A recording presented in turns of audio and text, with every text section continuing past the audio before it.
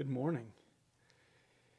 It's Friday, May the 15th, and I'm coming to you from my very messy basement with this morning's call to prayer. Psalm 96, verse 1. Sing to the Lord a new song. Sing to the Lord, all the whole earth. The request for presence today is Psalm 119, 145. I call with my whole heart. Answer me, O Lord, that I may keep your statutes. This morning's greeting is the Te Deum. Glory to you, Lord God of our fathers. You are worthy of praise. Glory to you. Glory to you for the radiance of your holy name. We will praise you and highly exalt you forever. Glory to you in the splendor of your temple. On the throne of your majesty, glory to you. Glory to you seated between the cherubim. We will praise you and highly exalt you forever. Glory to you, beholding the depths. In the high vault of heaven, glory to you. Glory to you, Father, Son, and Holy Spirit. We will praise you and highly exalt you forever. The refrain for the morning lesson is Psalm 85:13. Righteousness shall go before him, and peace shall be a pathway for his feet. The reading this morning is Luke 18, 1 through 8. Then he told them a parable about the need to pray continually and never lose heart. There was a judge in a certain town, he said, who had neither fear of God nor respect for anyone.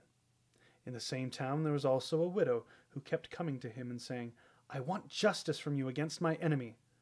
For a long time he refused. But at last he said to himself, even though I have neither fear of God nor respect for any human person, I must give this widow her just rights, since she keeps pestering me, or she will come and slap me in the face. And the Lord said, You notice what the unjust judge has to say? Now will not God see justice done to his elect, if they keep calling him day and night, even though he delays to help them? I promise you he will see justice done to them, and done speedily.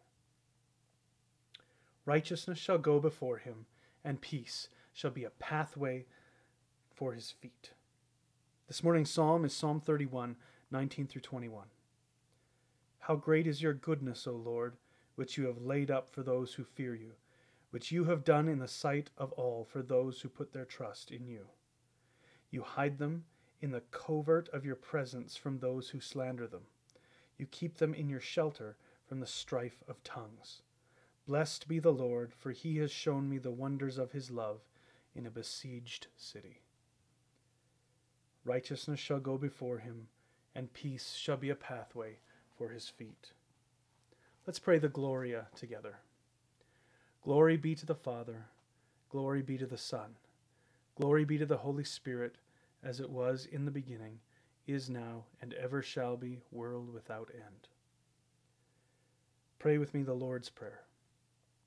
Our Father in heaven, hallowed be your name. Your kingdom come, your will be done on earth as it is in heaven. Give us this day our daily bread, and forgive us our sins as we forgive those who sin against us. Lead us not into temptation, but deliver us from the evil one. For yours is the kingdom, the power, and the glory forever and ever. Amen. The prayer appointed for the week. Remember, O Lord, what you have wrought in us, and not what we deserve. And as you have called me to your service, make me worthy of your calling. Through Jesus Christ our Lord, who lives and reigns with you and the Holy Spirit, one God now and forever. Amen. The concluding prayer of the Church.